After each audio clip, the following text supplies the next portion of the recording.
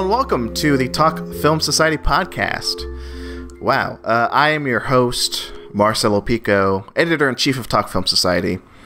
Back at it again, trying once again to have a weekly show on the Talk Film Society network. And what better show to do it with than the one that's been around the longest?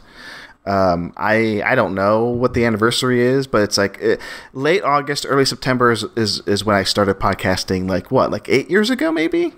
Who cares? But it's that time again, folks, where I decided to do a weekly show, and this is it. So first episode, I am like, who's going to be a great guest? It turns out I got the best guest for the first episode of this new run of the Talk Film Society podcast, right? And this new run, I'm going to try to do it weekly. Going to try to get, Talk Film Society regulars, special guests, fingers crossed, to talk about movies, mostly new releases, and also some old releases. We'll see how it goes. But this week, I went to the Discord. I'm like, who's going to be on this show for this first episode? And it turns out I did get the best guest. Somebody who I've podcasted with maybe the most out of anybody. It's Matt Curione. Hello, Matt. Hey, how the hell are you? I'm doing great. I mean, it's been a hot minute. It's been a hot minute. I know we have to catch up on certain things, right, Matt? We do. Not just the podcast we do separately that we need to catch up on, because we also did Hey, What You Watching? We still got to bring that back. And also Spielberg 3333. Remember that? Still got to catch up and do an episode on West Side Story. We'll be doing a double whammy, 2 episodes when The Fabelmans comes out. How about that? Yeah. Let's promise that right now. Fabelmans. Yeah. We'll do a West Side Story and then we'll do The Fabelmans. Oh, aren't you excited? I mean, why don't we just dive into it? I mean, of course, people know who Matt Curione is, right? I mean, Matt. That's me. It's you. Whenever I bring somebody who I never podcast with, like maybe a special guest, I do have to do an intro for them, because I'm like, but people who listen to this, they know who you are. Like, why even introduce Matt Curione on Talk Film Society anymore? I mean, just some guy. Just some guy, right? Okay, so Guy. I can't remember the last time we talked. It's been a while, like Months we ago. said. Months ago. Yeah. But let's start generally, because we have some topics to cover. I mean, first off, the big one, which we'll talk about here in a bit, is Nope. Okay? We gotta talk about Nope. Nope. Right? And also, we also saw this weekend, not together, me and Matt, but separately, Jaws. In our hearts. In our hearts. We saw it linked. Jaws in 3D, which I just saw a few hours ago. So we can talk about that too. And also National Cinema Day yesterday, as of this recording. Anyway, topics. But let's start generally, okay? How was your summer, Matt? And when I say that, I want your general feeling on just the summer you experienced, and also movies. Let's talk about the summer of 2022. Boy, summer has been hellish and way too short. Yes. I can confirm those two things. Living in Texas, there were days that were weeks on end, we'd have above 100-degree weather. Same. So thanks a lot, climate change and the environment falling apart, but it was hot. But hey, that's what movies are for, Matt. I mean, did you go out to see a lot of movies this summer? I went to a few, yeah. Yeah, I did, actually. Yeah. Shockingly enough. Because, okay, we've had this long back and forth about, like, going back to the movies, because we're still in a pandemic. Yes, it's, and, know, and there's been a new disease or virus that sprung up, I think, since the last time we talked, Matt, right? Every week or so. Every week or so, there's something new that pops up. But, of course, people who know me and listen to the stuff I've done for the last, 2 or 3 years have realized, I'm not going to wait around. As soon as I felt safe to go to the movies, I went. But, Matt, you had some hesitation. Yes. But talk about, just your summer overall in theaters, and how often you went. It was the summer of IMAX for my husband and I, actually. We made the trip about half an hour to go to the closest IMAX screen. We saw Top Gun Maverick in IMAX. We saw Nope in IMAX. We saw Jurassic World in IMAX. And it was a great summer for big movies, big screen. Love it. That sounds great. I mean, yeah. I mean, I don't even know where to start because Top Gun Maverick for me is like the summer movie. It's a perfect movie. It's a perfect movie. Okay, it really is. I'm gonna double check. I've seen it. I've watched it twice now. Okay, you've seen it twice. It's quite good. I watched it once, obviously in IMAX, and then I, bought it on iTunes. Yeah, well, I saw it. Hold on, I put up my letterbox. Let's see, 1, 2, 3, 4, 5 times in theaters, and Jesus. once in when I bought it here on iTunes. But I love the thing, and IMAX. It's great. To see it on an IMAX screen was one of the highlights of the year for me, because seeing that on a big screen, yeah, it's a good movie. It's a really good movie. It's solid. A good movie. It's way better than it has any right to be honest. Yeah, I mean, I had my hesitation, and who doesn't? I know. Remind me again your thoughts on the first Top Gun, because it's different for everybody. Like, it's fun. It's fun, right? I think it's fun. You think it's fun? I think it's a good movie. Yeah. I think Maverick is a great movie. Yeah. Okay, for me, it's tough because I love Tony Scott so much that it does elevate Top Gun for me. Like, if Tony hadn't directed it, if Scott hadn't directed it, I would not like Top Gun as much as I do, right? So there's a lot of that there. But Top Gun Maverick is a better movie. Like, it's without a doubt. And visually, I think it almost does match up to Tony Scott's style in that first one. It's stunning. It looks so, especially like the scenes where Tom Cruise forced the actors to be in the cockpit. And not even just like a great movie. It's like a technical marvel. Yeah. I was watching the behind the scenes, and the way they got like 8 cameras in a cockpit. That's insane. Oh, okay. I know you've been busy. I think you just watched a movie that we're going to discuss in a bit. I did, but it was my second time seeing that. Oh yeah, we'll talk about it in a bit. But before we move on to that, and shockingly enough, it's not. It might be my number one of the year. Oh, might not be. No. We'll have more to talk about that in a bit. But did you see the CinemaCon footage? Yes, it's one of the bonus features. No, it is. I didn't wait. It's one of the bonus features on Top Gun Maverick. Yeah.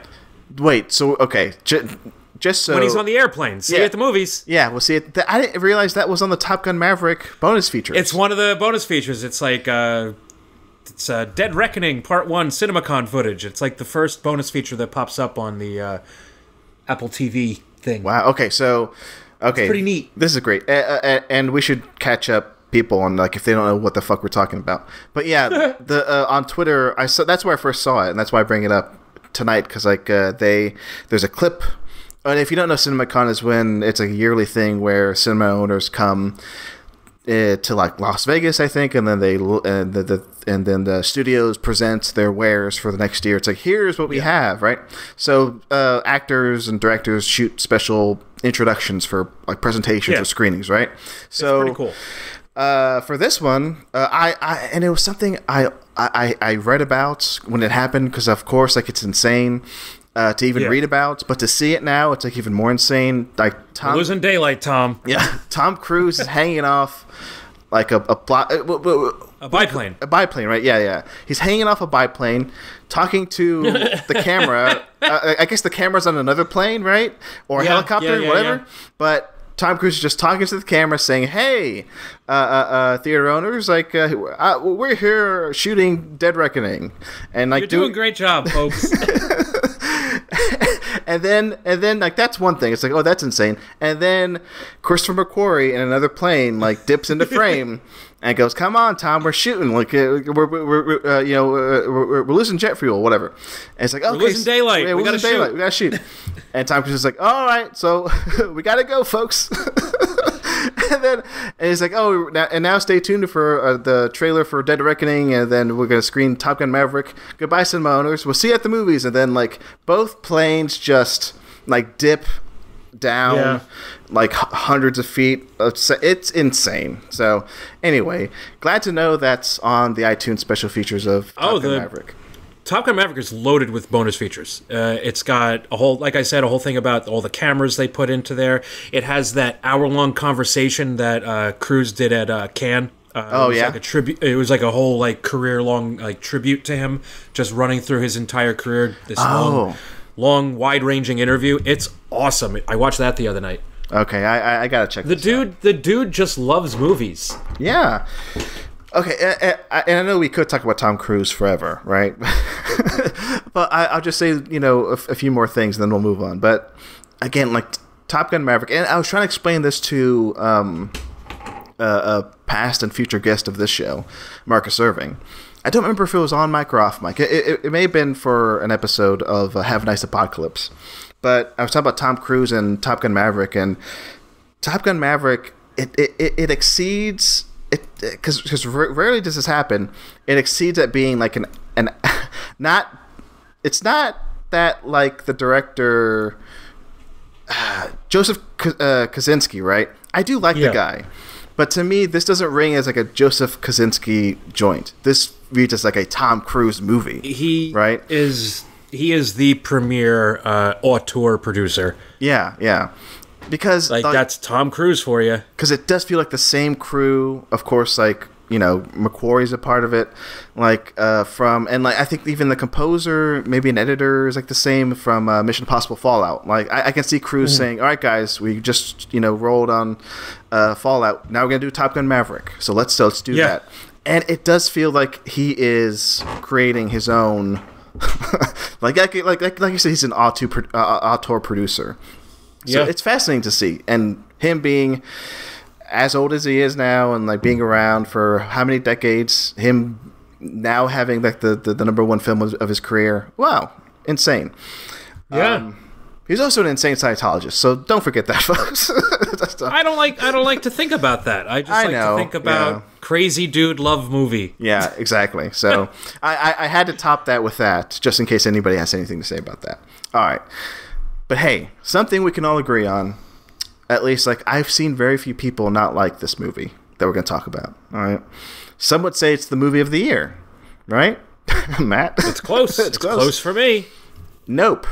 Let's talk about Nope. Yeah. Okay. Ah, yes. My favorite Jordan Peele film. Oh, let's talk about Jordan Peele and Matt Curione, because hey, he's pretty good. He's pretty good. Okay, let's start at Get Out. Okay, Matt, your thoughts on Get Out? Amazing, right? It's one of the most impressive debuts ever.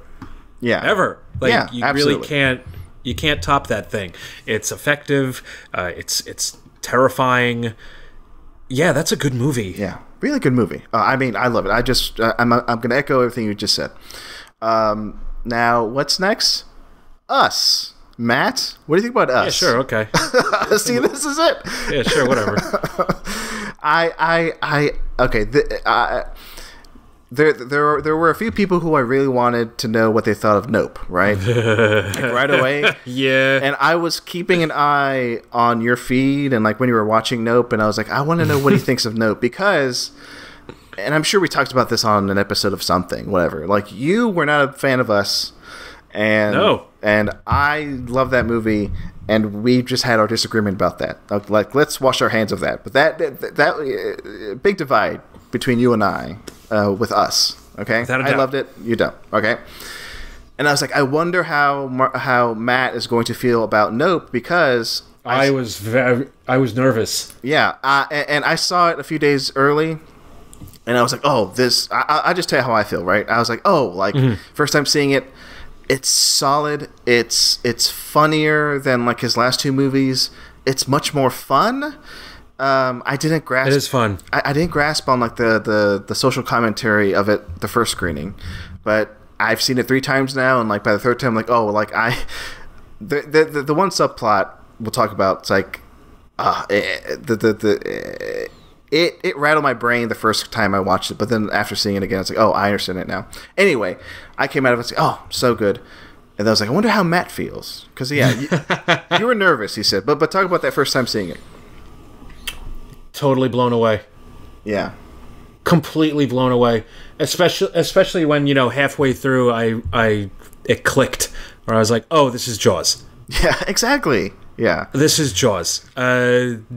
That's my note to studios. Don't remake Jaws. Just make movies that are like Jaws, and you will have a banger on your hand. Yeah, because and I guess now it's good. It's real good. I guess now is a good time to say for people, hey, we're going to talk about Nope in depth. It's still playing in theaters. It's on VOD. So check it out, folks. And skip ahead maybe 10 minutes, and then we'll move past Nope. But yeah, I'm with you. Like, it clicked for me about halfway through too. I'm like, oh wait, this is this, because.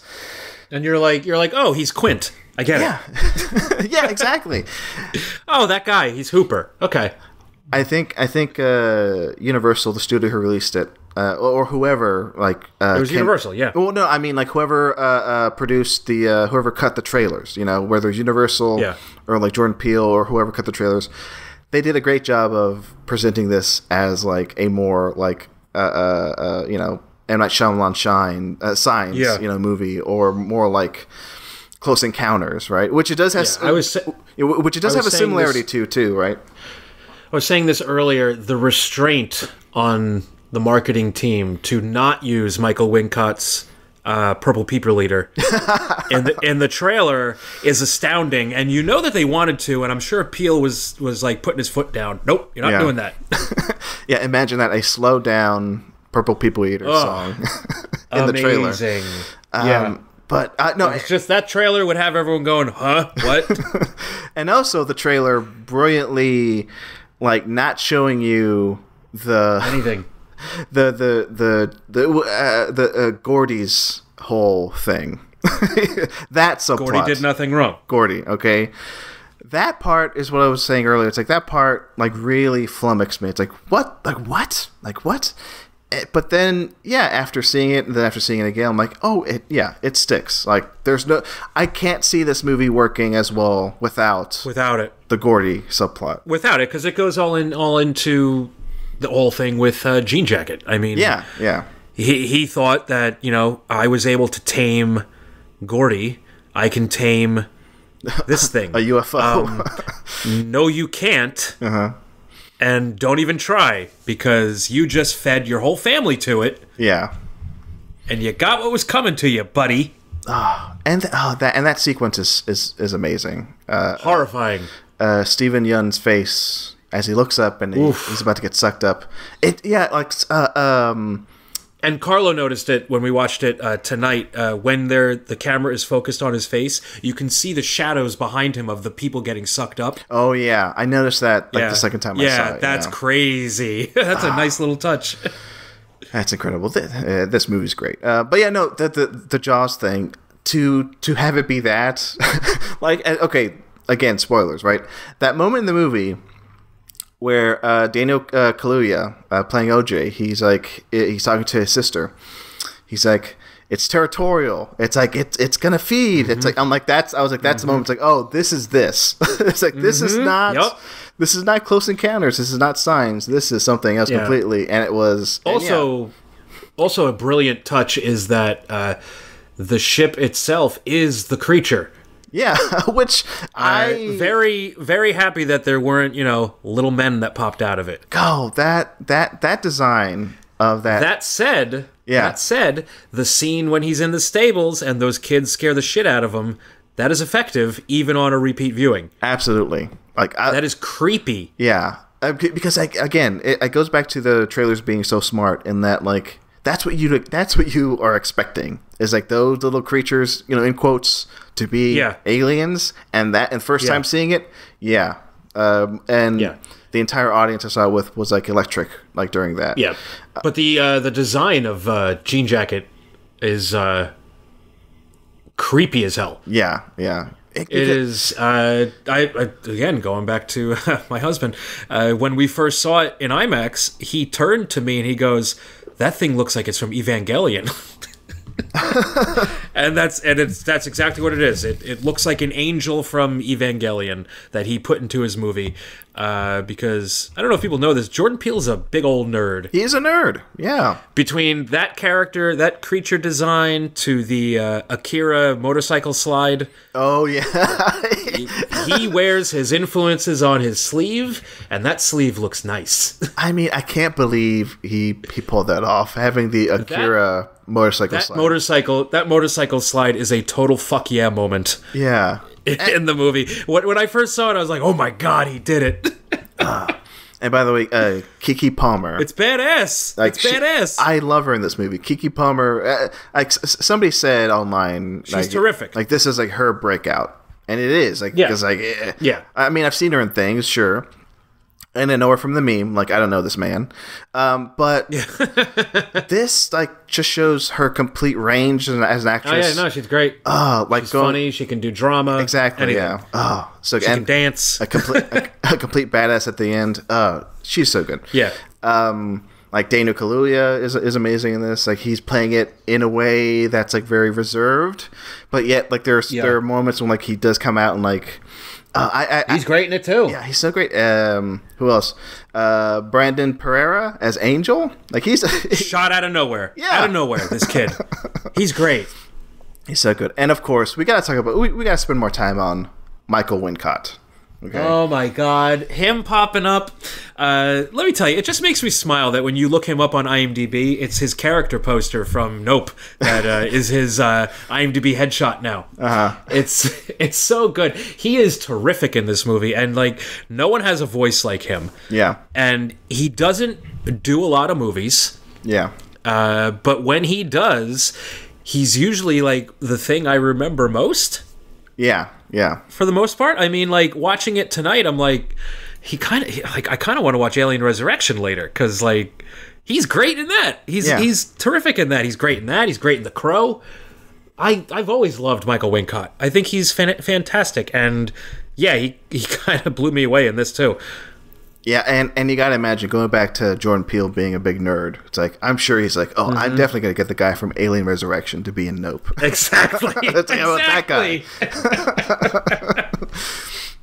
Love him and love Wincott. He's fantastic in this movie. Yeah. Well, thank you, Jordan Peele, for that. But you say it is close to being your number one, right? It's very close, and I mean, what might push it over the edge is that how it's so focused on photography. Yeah, okay. And there is some really cool stuff to do with cameras in this movie. Some rare film stock that they use in the final moments of this movie that is really, really cool. Yeah, I just so happened, because I figured we were going to talk about this. I did pull up an article that goes into how Van Hoytema did the day for night stuff, which one of the best photographers in the game. Absolutely. Like my friend who I saw it with the second time, like she wrote down something and passed it to me, and and it said like, this is shot day for night, and I go, what? And I didn't say what in the middle of the movie. I was like, huh? Yeah. but afterwards I'm like, I didn't know that. Like I seeing it for the second time, up until that point when she gave me that note, I had no idea it was day for night. The night scenes in this, they look so beautiful, and I bought it. And yes, they do. Oh my gosh! But yeah, he built a rig. It says here, combining 65mm digital infrared information with Panavision system 65mm film information. What? So it's like he had a 3D rig, and he had like infrared on one side, and I think like just standard film on the other side. However he did it, using the like infrared technology, it's like the day for night stuff is incredible. So, and I can't wait to see what he does next, because like I'm now excited. Like now he's like, if there wasn't that before, like like you were saying, he's one of the best.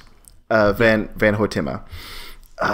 I sent you something just now on a DM, and it's the film that they use at the end to take a picture of Jean Jacket with that well camera. Oh, that's Polaroid film that they're using. Polaroid film.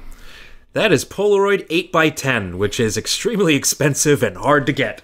Jordan Peele must have bought out their stock, and I'm guessing that's why, when they were shooting this movie, why you couldn't order it off their website, because it was out of stock because of Mr. Peele. Bravo, sir. So thanks, buddy. Thanks for doing that. Yeah, that stuff is very, very expensive. You get, I think, 8 shots for $190. 10 shots, and it's $190 a pack. Holy crap. Yeah. That's something else, man. Holy crap. Well, I noticed that as soon as she was turning the crank and those pictures were popping out, it's like, oh my god, they actually used that. Well, you madman.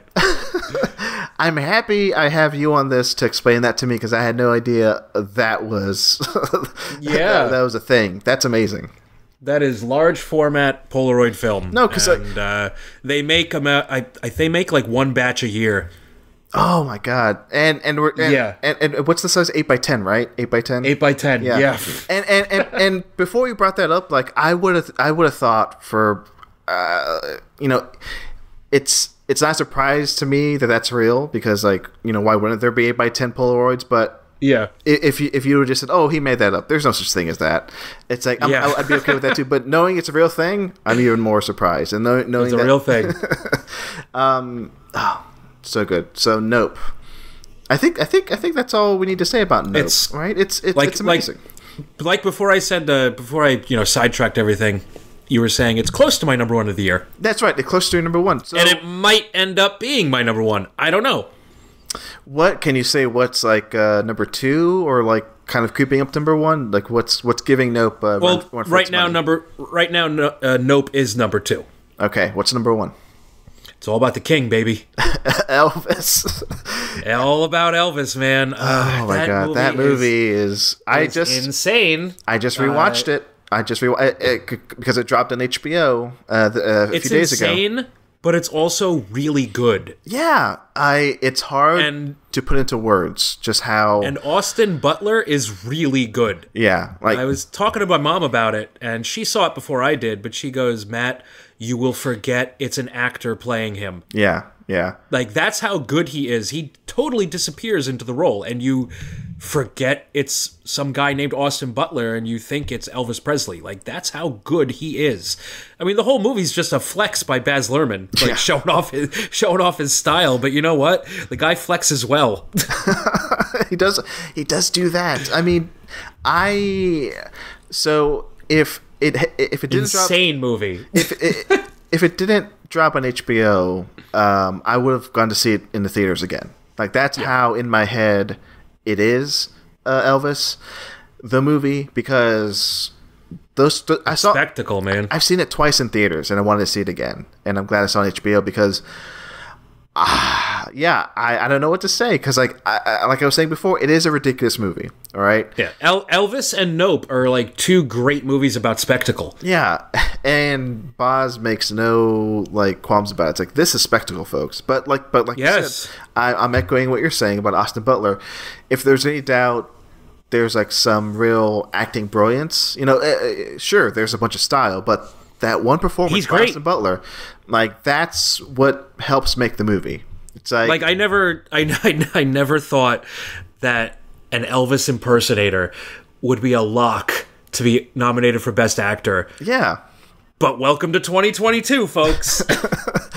and he definitely deserves to be nominated. Like I haven't seen Brendan Fraser's performance in The Whale, but apparently he's a front runner too. And also I put Tom Cruise in the mix too. Oh, without a doubt. No, I really think that Cruise deserves a nomination for Top Gun. Yeah. But Austin Butler, I mean, he should be in the conversation, because he for me, for the movies I've seen up till now, he's still my favorite performance of the year in Elvis. Butler's. Yes, for me too. At least I think. At least in the lead actor category, right? Like for Best Actress, I'd say like Michelle Yeoh is still my favorite. Yeah, she's terrific. Yeah, but hey, even if I have cooled on that movie considerably, she is still phenomenal in that. I mean, I love that. Like everybody loved that movie for like 6 months, right? But it's calmed down a bit. Everything Ever Wrong at Once. Also, another one of my favorite performances this year, if we're going to be talking about that, Amber Midthunder. Oh, yes. In Prey. Oh. Wow. What a great discovery she is. That she is so damn good in it.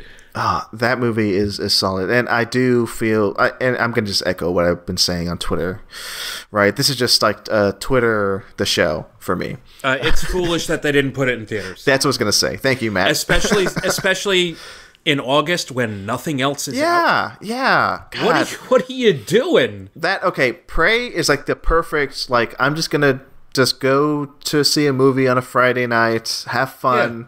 You know, this looks cool. Yeah, and you know, instead I went to go see Beast with Idris Elba, which was fine, but I kind of wish I had seen Prey, you know, in that August slot of like, there's nothing out, why not put something fun out? Yeah, there's nothing out. Yeah, so why not put Prey or Beast or Fall? You know, put a lot of one-word titles out there. Yes, but I did love Prey. I love that movie. Prey's, I think it's cool as shit, basically. Yeah.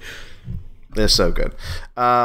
Speaking of good, why don't we take a break? Let's take our first break, okay? Sure. I mean, Matt, you're gonna stay on the line, right? You're gonna hang out for another 30 or so minutes, right? And we'll talk about more topics. Hey, we'll talk about Jaws in 3D. We'll come back and talk about that. All right? I got a great story about that too. All right. So hey, that's a sneak preview for the next segment. So folks, this is how the show is. We're gonna take a break. We'll come back. We'll talk some more.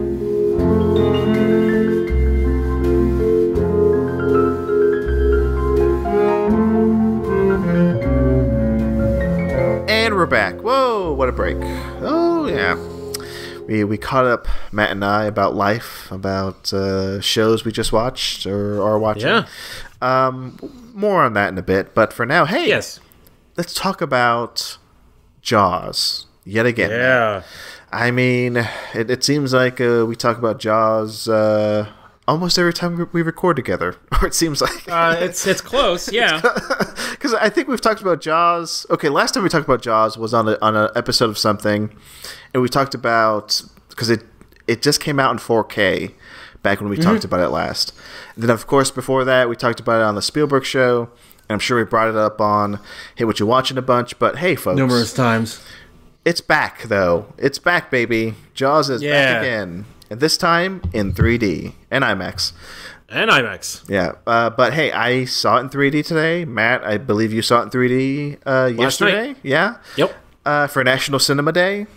Yep. Bless those $3 tickets. See, okay, I'll say this up front. I did not partake in National Cinema Day. It just shocking. I know. It didn't work out. Kind of weird. Kind of weird that you didn't. Yeah, me being me. I did tweet out that morning. I go, every day for me is National Cinema Day. Got like one retweet, so thanks, guys. But I did make up for it by watching two movies today, though. There you go. One of them being in theaters. I mean, two movies in theaters. One of them being Jaws in 3D. The other in theaters I saw was A Giant, starring Rock Hudson, James Dean. I need to watch that. I just got the 4K. I should throw it on sometime. They presented that new 4K master the restoration. The restoration. By the way, when you play it, I hope you get the same little card in the beginning as I did that said restored by I forget the first name. I think it's like the director's son, and then Martin Scorsese and Steven Spielberg. So that was nice seeing. Like, of course, I love those guys. Yeah, of course, Scorsese. I can't say it. Of course, Scorsese and Spielberg are going to help restore like one of the best movies ever. Because Giant. Yeah. My quick review of Giant. It looks great. Incredible. This is my second James Dean movie I watched. I just watched Rebel Without a Cause a few days ago, actually, for the first time. Giant will probably be my first James Dean. Yeah, but I'll just say about Giant. Okay, first off, amazing. I want to give it 5 out of 5. You know, if we're talking ratings, that's how great I thought it was. I know. I'm always scared to do it, Matt. I don't know why. I'm afraid. I gave Jaws 5. Yeah, well, of course, but Jaws is Jaws. Jaws I've seen so many times. Jaws remains a 5 out of 5, but I just saw Giant for the first time, and I kind of want to say, yeah, it's perfect. I rarely have that feeling where I go, that movie with it being like 3.5 hours long, I was just captivated from start to finish. I don't think okay. I don't want to get too far into it because you can't get too far into Giant, but I'll just say incredible. And great watching that. And then I see another 5 out of 5 movie right after that, Jaws in 3D, which I can't remember the last time I saw Jaws in a theater. Might have been maybe 3 or 4 years ago, but I just saw this. I saw it. I've seen it projected numerous times. I'm going to pull up my Letterboxd. This was probably the second or third time I've seen it in a theater. I saw it for one of the anniversaries a couple years ago. Yeah. And then I go to the beach by here. They play Jaws on the beach every summer, and I try to make it out there. Ooh, nice. It's cool. It's cool watching that on the beach. It's pretty dope. Yeah, I never here in Austin, the Draft House used to have. I'm surprised they didn't have it this summer, but they had Jaws on the water. Yeah, I've heard about this. Yeah, where they project it, on a beach and have people floating in inner tubes watching the movie on the screen out there, and apparently. I never been. I was only at one of these screenings for the Meg. They did the Meg on the water, which was fun, of course. But I never saw Jaws on the water. But apparently, for Jaws on the water, there were people. First off, there were fireworks that went off at the end of the movie. Of course, when Brody shoots the tank, fireworks go off. Right, that's cool. But also, that's fun. Maybe the best thing is somebody, and maybe best. On what side you're on, but a scuba guy is underwater and apparently pulls on legs of people watching the movie. Fuck off. Absolutely not. Oh, but that's hilarious to me. That too. Yes, what you call hilarious. I know. Call terrifying. Exactly. And no thanks. Yeah. But hey, anyway, we saw Jaws in another dimension. Okay, in 3D. Yeah. And you know what? Fantastic conversion. Not bad. Yeah, I agree. I remember seeing Jurassic Park in 3D when they put that out years ago, and that was a great conversion as well. And they don't mess around with Spielberg movies when they convert them to 3D, apparently. Oh, no, especially this thing. This thing pops when it should. It's got that cool 3D effect where, when the water goes over the lens of the camera, it's basically into the audience. That vertigo shot of Chief Brody when he's sitting on the beach and the Kittner boy is being eaten. Holy crap. Oh, amazing. that is great stuff. And it wasn't dark. It wasn't dim. It was projected well. And bravo. Good stuff. Can I ask what chain of theater you saw this in? Or, what? Apparently, the people that work at the AMC I go to give a shit. Yeah. Because I've never had any trouble. And that's the thing. And you and I agree on this because at my local AMC, things are going fine. But I recognize other people's hatred of AMC or other chain theaters, right? But, hey, I like that. Well, I say that, but sometimes... I don't think I've told this story on a podcast, but at the AMC I always go to, I went to a special screening, special in quotes, of Moonfall. Okay. Yeah. Yeah. It was the Wednesday before it came out. It was an AMC special investor screening, right? They have that bullshit for investors. Anyway, I'm sitting a seat apart from somebody who decides, a minute into the movie, to pull out their cell phone and just start scrolling. And I go, and I'm like, okay, I'm gonna wait for at least a minute or two to see if they put it away, if this is gonna be an issue. Nope, they kept on going. Of course. What I did was and I rarely do this. I go, excuse me, could you turn that off, please? I had to be verbal, right? And she just goes. I don't think she responded. She was just she just was ignoring me. So what do I do next, Matt? I don't know. Grab an usher. Well, I should have done that, but okay. And a reason why I didn't do that, and I just don't want to bother these people who work there, who are just kids working, or they don't want. I don't want to create a scene, right? I kind of want to just take care of this on my own if I can. If not, I'll just move away. I eventually just moved because Jesus. after she didn't put the phone away, I had the brain idea of going, well, maybe if I shine my flashlight in her face. So that's what I did. I turned on my phone's flashlight and just shined it on her. I go, hey, turn it off. And of course, she just ignores me again and goes, excuse me, leave me alone. But she doesn't put it away. So I just moved out of that. That was like the worst experience I've had with somebody just being so disrespectful. And it was at AMC, but it doesn't happen too often there.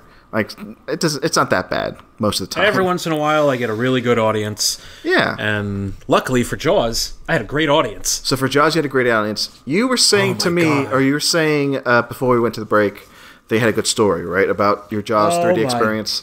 Goodness. It's a great movie. Everyone knows that. But great movies can be made even better with the right crowd. Yes. And I had 3 teenage girls sitting next to me.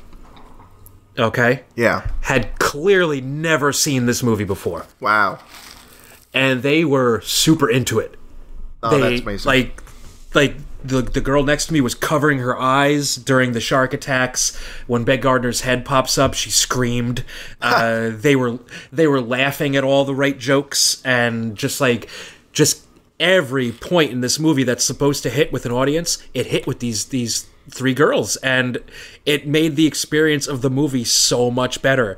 And to see a movie like this that, you and I, we've seen this, we don't even know how many times.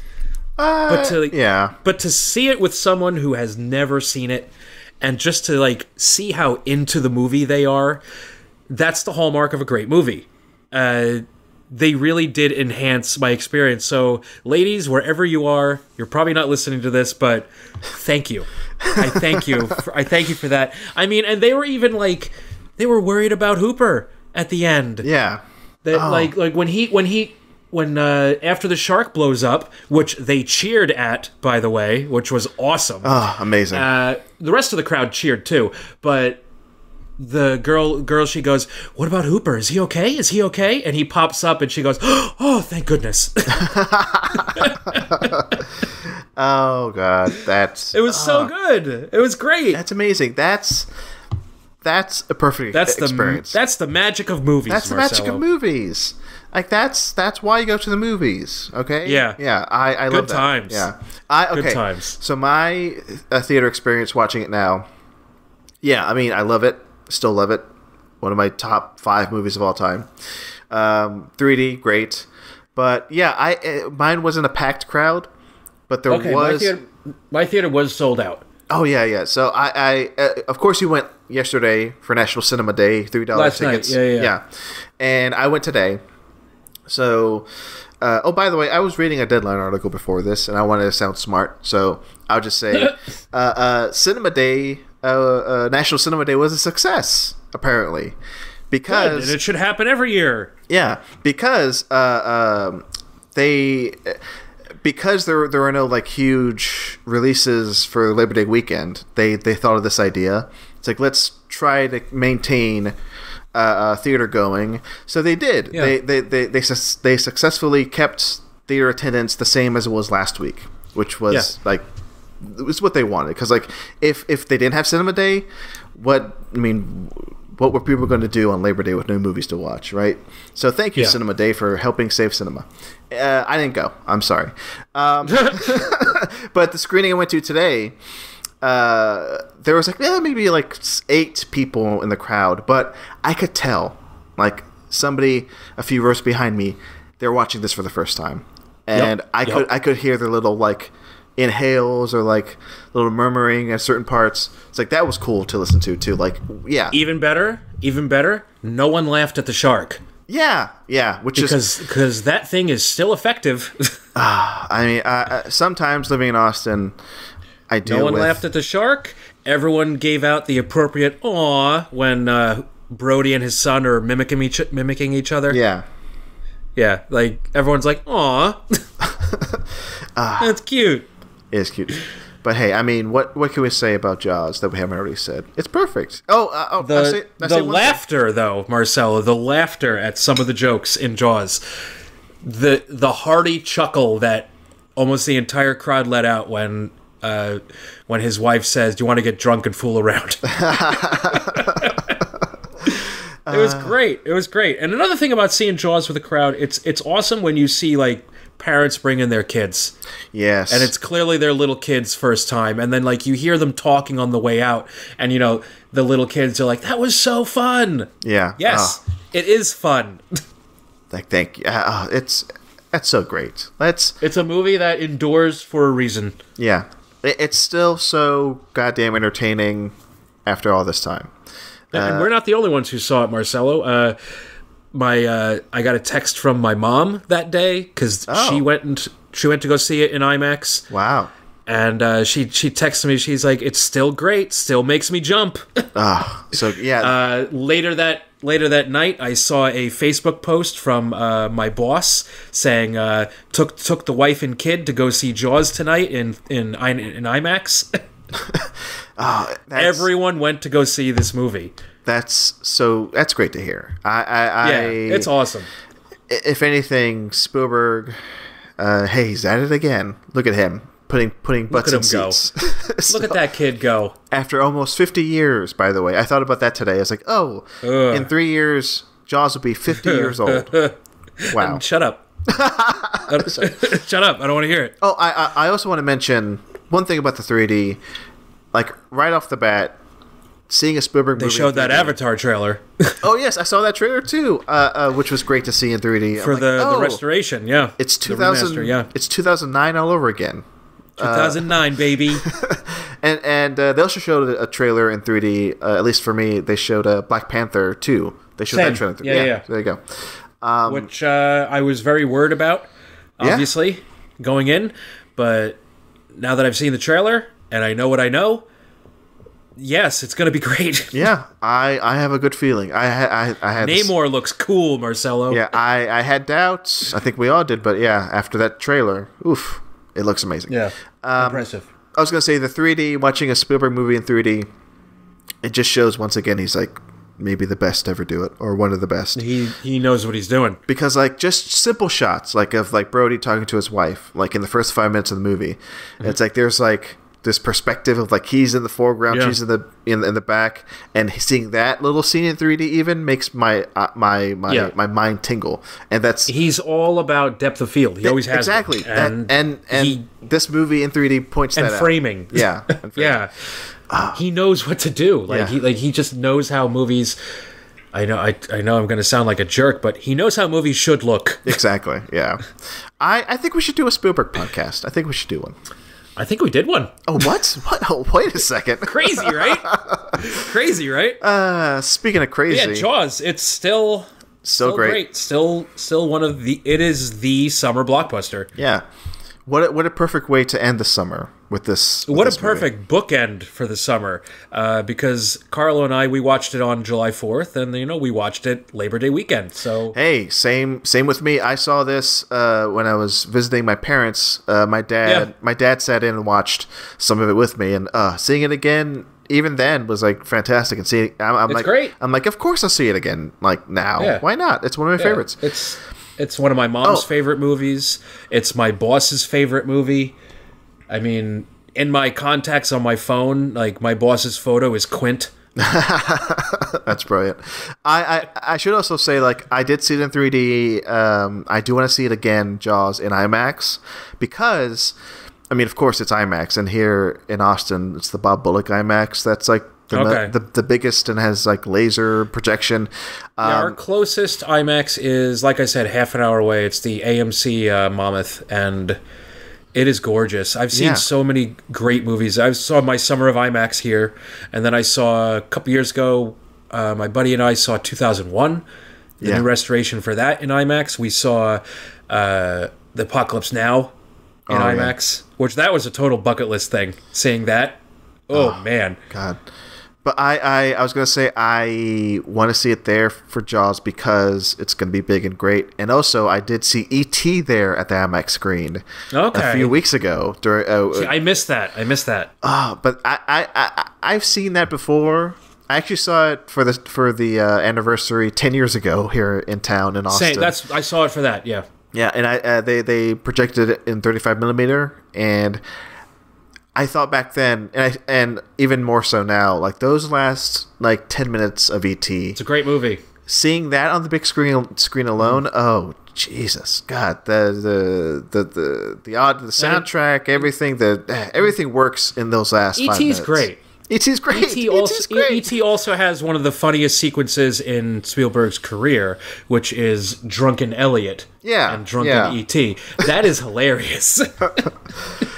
Before we move off of E.T., I mean, of course, I think it's a fantastic movie and everything, but I still am weirded out by E.T. itself. He's a weird little dude. He's just a weird guy. Little dude being a weird little guy. Yeah. But I love him. He's oddly cute. Yeah, okay, of course. Weird. Like, he is oddly cute, but he does freak me out. And I'm reminded yet again that as a kid, I was terrified of dead E.T. or like that E.T. who's like who wasn't. that was horrifying to me as a kid. Who among us? A dead E.T. in a ditch? Like, Jesus Christ. That's like the most horrific image. Other than, and by the way, I sat kind of next to people who were watching it for the first time. Oh, no, wait, I take that back. They were watching it for the first time. Maybe somebody in their group was, but somebody did say like, oh, I've seen this like so many times. I could hear, and they were like kids. And like kids like love E.T. and my nieces and nephews were also like big into E.T. a few years ago. I don't know if you know this, but that Spielberg, he knows what he's doing. He knows what he's doing. E.T. Lives on. So does Jaws. I mean, come on. And then we're going to talk about Indiana Jones. I mean, pretty soon too. He's going to have another resurgence. We'll talk about. I can't wait for Indiana Jones 5. I mean, we're probably going to get a teaser next week. Oh, you think so? Because that D12 thing is that's happening? right. Yeah, that's okay. Yeah, the Disney conference. So we're probably going to get a teaser at least. Interesting. That'll be something fun to talk about next week. John Williams just premiered music from it. So it's happening. Okay. Now I'm excited. I'm excited. Yeah, he premiered music in a concert he did the other night. Ooh, okay. He did like a new theme from the new indie, which is pretty cool. Oh, I am excited because I love Mangold. I do. Honestly, he hasn't let me down yet. I love that guy. The only one of his that I have like a problem with, at least the ones I've seen, is his first Wolverine movie, The Wolverine. I wasn't a big fan of so that. Good. I'm not a big fan of it. I can't. How long has it been since you've seen it? Most notably, the unrated cut. Hold on, I can tell you right now, and I'm pretty sure I own the unrated cut because I remember buying the fancy packaging from Targets that had all the discs and whatnot. But I believe I've only seen it twice, The Wolverine. Yeah, I've seen it twice, and the last time I saw it was December 19th, 2013. Wow! So it's been very many years. Maybe I should give it a rewatch. I watched that movie a lot, man. It's freaking awesome. All right, fine. But hey. Mangold, I mean, he just what was the last one he did? Ford versus Ferrari. Also very good. I love that movie. I think it's very good. Movie was loud. That's a loud one. Loud movie. Speaking of loud, we're loud about the last thing we're going to talk about. I think on this episode. I think you know what it is, Matt, because it's the one thing we have left to discuss. Yes. A little show called Better Call Saul. Okay, we're gonna and this is like bravo. This is something that Matt brought up, and I was like, of course we're gonna talk Better Call Saul. We have to. We have to because so on the Discord, I started a TV chat room, Discord string, whatever it's called. Anyway, and I mentioned that I was rewatching Breaking Bad and watching Better Call Saul, or just finishing up Better Call Saul, and of course Matt, who I've seen on Twitter be very Better Call Saul, posting posts about Better Call Saul. I know you're watching it too, and you were saying you were watching it, but now, okay, I just finished it. I just finished the entire show this morning. I finished it Friday morning. Yeah, so we just finished rewatching Better Call Saul. And I started watching it basically the day after it ended. Yeah, and we're not going to get into spoilers, folks, so don't worry. I just wanted to have like a general discussion of the show because I've been obsessed with Better Call Saul for the better part of 2 weeks now because I watched the entire series from beginning to end. And before that, right before watching Better Call Saul, I did rewatch all of Breaking Bad, and El Camino. That was in the middle there. But I still need to see that. That's the only thing I haven't seen. Matt, you gotta see. Yeah, I know. I know. Okay, as soon as I'm done with Breaking Bad, I'm gonna obviously do that because watching Breaking Bad, then watching El Camino, and then watching Better Call Saul. Well, I mean, you're not gonna rewatch Better Call Saul because you already did that. You're just gonna watch Breaking Bad and El Camino. But I'll just say El Camino. Those three things: Better Call Saul, El Camino, and Breaking Bad. Like each, it really takes care of their lead character, because I can't imagine not thinking of El Camino now because it takes care of Jesse so well. That's all I'll say, or at least it handles the character in a way that I felt like was right. Yeah. So that's a big thing about El Camino. And of course, Breaking Bad is about, Walt and his shit. But Better Call Saul, his shit. Fuck that guy. Okay, I did bring this up with Marcus on the show recently. During my Breaking Bad, he's a dick. Yeah, exactly. Thank you, Matt. During my Breaking Bad rewatch, it was at the end. He's an asshole. Yeah, I think the beginning of that last season, I was like, I hate his smug face. I hate Walt. He's a dick. And when. I guess this is spoilers, but when he showed up in Better Call Saul, I was like, I don't miss this asshole. Yeah, and because he's so mean to Jesse. Yeah, he's so mean. It's just like, be nice for like a day. It's not gonna hurt you. So we just want to make it clear. Walt, not a great guy. I did compare like there's that fandom that like still hates Skyler. Which is insane. They're all horrible. Yeah, they're stupid, dumb people, and I compared them to the people who don't understand Fight Club and take away the wrong things from that movie, right? And also, I said this to Marcus, and I want to hear your thoughts on this. I think Hank on a rewatch is like fantastic. He might be the hero of the whole thing. Okay, Hank rules. Hank, and I think he does give one of the best lines of the show ever in Ozymandias.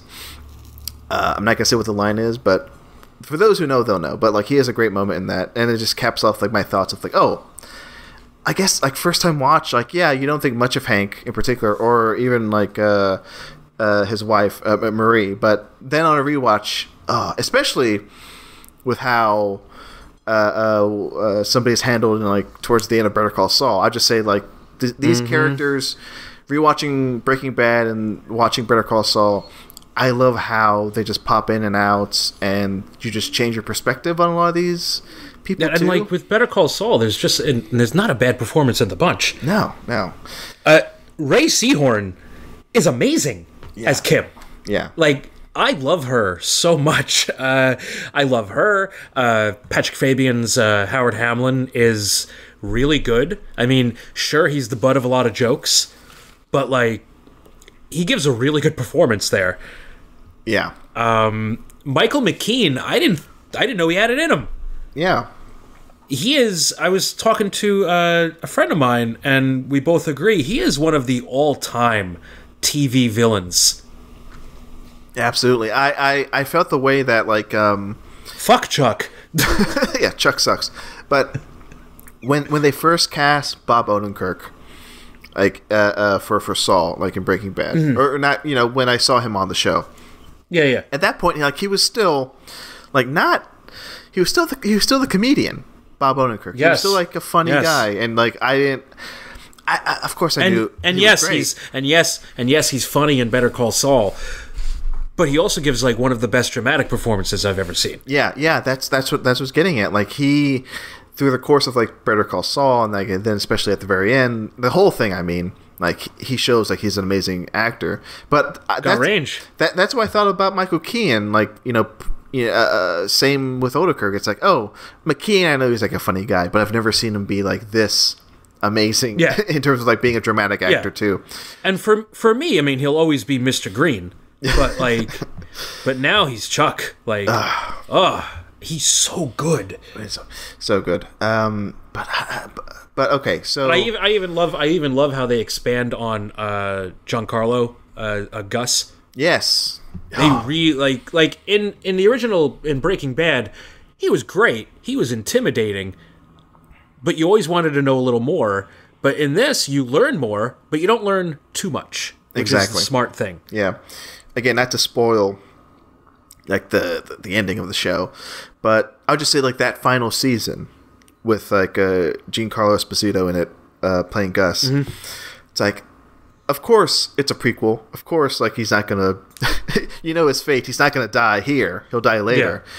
But they end his arc in such an amazing way where, like you said, they give you enough, but not a lot. And he still remains sort of a mystery, but you get more of a sense of where he's coming from. Yeah. It's that little moment. I think you know what I'm talking about. Like his final moments in like at the bar. Series. Yeah, at the bar. Perfect. I thought that was perfect. Honestly, yeah. Devastating. Exactly, yeah. He'll never love again. No, never love again. It's horrible. Jonathan Banks as Mike. Like that. So good. Another great thing about this series is like I already know like Jonathan Banks is amazing, and as Mike, fantastic. I was just watching. Speaking of El Camino, back before we recorded on Netflix, there's like a behind the scenes thing on El Camino, like the making of El Camino. Okay. And Jonathan Banks does like an interview, and of course he's out of character. And he talks like a normal person. He doesn't talk like Mike. I know, right? In real life. If you really want to laugh, check out the Better Call Saul blooper reels on YouTube. Yeah, he is very funny as well. Oh god, very out of character. But he gives such a great performance in this. And I did you see? There's like a video. It was maybe from a few years ago, but there was like a Breaking Bad reunion. And Banks. I need to watch that. I need to watch that. And Banks. There's a clip that was like circulating of like Banks talking about like how grateful he is and how he works with like the best people, and he starts like crying. Yeah. Oh, he's so sweet. That Jonathan Banks is great. He's a sweet guy. He's great. But as Mike Ehrmantraut, an amazing. Again, I love how Better Call Saul handles like these characters. Like you already know, like you know their fates. But like you're not bored by like, oh, we know this person's not at all. Like we know nothing bad's gonna happen to them now, but you're still like so. But you never know. You never know. Like you're still so entrenched. You're still so fascinated with like these characters, especially with Mike. Good stuff. Yeah. I mean, what else can we say about Better Call Saul? Those last few episodes, where they're mostly shot in black and white, that next level. That may be some of the best TV direction I've seen ever. Like those last few episodes. And this. Go ahead. The show really is terrific. Like I haven't been this engrossed in fictional characters' lives in a long, long time. Yeah. I cheered when something really good happens. When there's a shocking scene in the last season that I screamed when it happened. Yeah. Because I did not see that coming. Yeah. And I was just as terrified as the characters in the scene were. Yeah. Ugh. I know exactly what we're talking about. That was brutal too. It does, for me, it does really pick up in that last season. I think the last two seasons are the best two seasons of Better Call Saul. I like it. I don't think there are bad seasons, honestly. No. I really love season 3. Yeah. Season 3 Season 3 is really good with the whole thing with Chuck. Yeah. When Kim crashes her car, that's another scene that scared the shit out of me. Oh yeah. I was saying this last night, but like I have crashed a car like that. Yeah. Passing out, and they shot it how it feels. Oh wow. Like that, they edited it the way it feels when it's happening to you. Like you're driving along, everything's fine, and the next thing you know, bam, and you just wake up like this must have like a lot of the situations in this show. Yes, it's all heightened, but they were definitely taken from people's lives that like they knew. Yeah, exactly. I mean the Jimmy Chuck dynamic feels way too real. It does, doesn't it? Because it feels way too real. Yeah, that familiar connection between like a brother or like a sister, even like siblings. I feel that. Yeah, like, and it's tragic. Again, not to give it all of it away, but like, Bob Odenkirk's like Jimmy / Saul. Like he does love his brother, but hey, his brother is an asshole. Like, and so much so that like it destroys like both of their lives at one point, and it because like they're constantly at each other, but yet there's that love that that there has to be between two brothers. It's a fascinating dynamic, which it does feel real, like you said. It feels very real. Yeah. But anyway, Better Call Saul. Hey, check it out, folks. It's great. We're just more, and hey, I mean, of course you can listen to us, or just listen to the Emmys next week when they're going to announce that, like, you know, it doesn't win anything. Again. I know. I want it to win. I think Bob Odenkirk's going to win this year. Okay, here's the thing. Here's why I think Bob Odenkirk's going to win. Yeah. And it's totally cynical. I think I know what you're going to say, yeah. It's the heart attack. Yeah, that's what it is. And also it sounds so fucking cynical. I know, but he's going to get that sympathy vote. Yeah, and he also like released like his autobiography too, like which I need to read. Yeah, which I hear is amazing, but yeah, of course he had a heart attack. Of course he almost died. You know, and also insane to me that this is the first time Seahorn's been nominated. Yeah. So what? I hope some of the goodwill that's going to go to Bob Odenkirk if he wins goes to also Seahorn. That'd be nice. That'd be nice. Why also, not? I said how good he is before, but I'm shocked Fabian was never nominated. Yeah, no, that doesn't seem right to me because like he no, it doesn't seem right, does it? No, it doesn't. Because him as Hamlin, I love that character because he's just so smarmy, but naturally smarmy. And smarmy. It's like where have I seen this Fabian guy before? Like it's such an unusual role for an actor. I don't think I've seen too often in anything. I haven't seen him in like anything. I think apparently he did a horror movie called The Last Exorcism, and I vaguely remember seeing that. Oh, I might have seen that. Yeah, sure. Yeah, sure. But I really don't. And apparently I saw him in Friends once. He should be in more shows, or in more movies and more things. Is what I'm saying. Much more things. Yeah, much more things. Speaking of things, what a thing this was, man! This was fun. What an hour of podcasting, Matt. I think we did it. So, hey, plugs. That's where we are. Before we wrap up, before we say goodbye, Matt, where can the people listening find you online? You can find me everywhere at The Real Matt C. Literally everywhere. That's it. No more needs to be said. That's about it. That's it. I mean, y'all know me. You know what I do for a living. Yeah. Stay tuned to Monsters Never Die, the podcast I do with Jacob DeNoble. We just recorded a very special episode. We have officially hit 200 movies discussed. Whoa. So Jacob and I went through some of our favorites, some of the surprises we've had to turn around on. So that was fun. And then in October, it's the month of Myers. We're going to be talking every Halloween movie now that Halloween Ends is coming out. So that's going to be fun. Maybe we'll have a guest. Who the hell knows? I'm so excited. I've already committed to being a guest on our sister show, Halloween H4O, with Brandon Shane Mutella.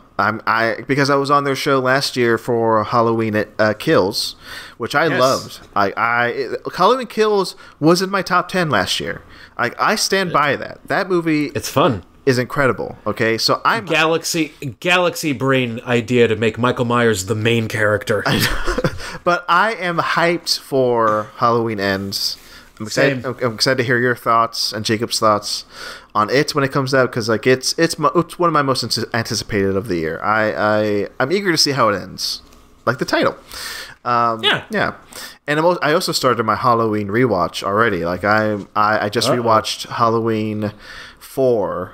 Last week, and oh boy, do I love that movie more now because of Halloween Kills. It has that movie has like the best fall vibe of any of the movies. It just feels like autumn. And hey, man, aren't you excited for that new Scream Factory 4K box set of those random like 3 Halloween movies? Aren't you excited? Lord help me, I'm gonna order it. I already ordered mine. I cannot not have that set. There's 2 movies in there that I'm gonna watch a ton, and one that I'm probably never even gonna take out of its case. Hey, okay, listen. You're the one who likes that movie. I know. But I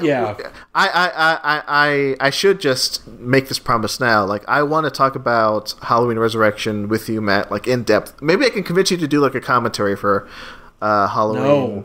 Absolutely not. Resurrection. Come on. Not happening. Okay, we'll talk about off mic. Thank you, Matt. This was fun, as always. Well, where can we find you online? TalkFilmSociety.com. At TalkFilmSoc. Okay? Patreon.com/TalkFilmSociety. For bonuses, for the Halloween Resurrection commentary me and Matt are going to do. Check it out there. And that's it. Great job for listening, everybody. Wait, why I say that? Okay. This is already off the rails. Great job, everyone. Great job, everyone. Thanks for listening. We did it. See you at the movies. No, never say that. All right, bye.